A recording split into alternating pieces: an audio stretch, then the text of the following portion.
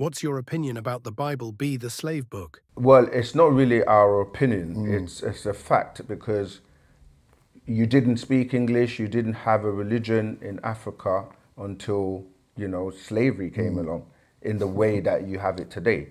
So yes, it is a slave book because it was really originally to help the slaves of the Anunnaki, known as the Lulu Amilu. It was meant to keep them in shape and keep them in order. And then in time, you know, Enki tricked us.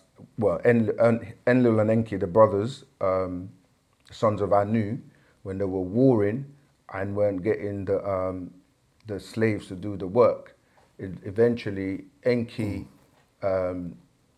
sided with who they call Zuen, and then so then it went on to Tammuz being assigned to the workers. So it is a Sumerian doctrine, and yes, it was a book to keep them in control, but then the spell got cast on us, or the Adamites, shall I say, and then the Adamites put it on people today. So a lot of people today are just like.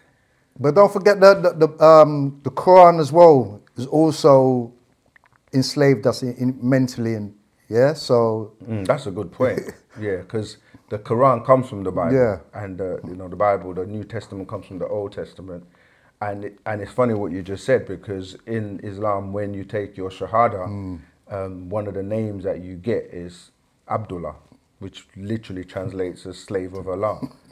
So they're both. The monotheistic religions are, slave books. Or the three frogs, Yeah.